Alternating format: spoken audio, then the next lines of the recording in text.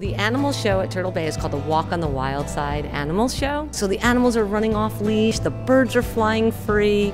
It's very entertaining, it's very educational, it moves really fast, it's great for all ages. Mostly the animals that we have at Turtle Bay are non-releasable, can't survive in the wild because they're rescues. And this showcases these animals for people to see up close and personal that they wouldn't normally ever get to see. Normally our shows run Tuesday through Sunday, and Monday is a blackout day. It's a rest day for the animals and everybody sort of recoup. But this Monday we're actually going to be doing our normal shows at 11 and 12 o'clock.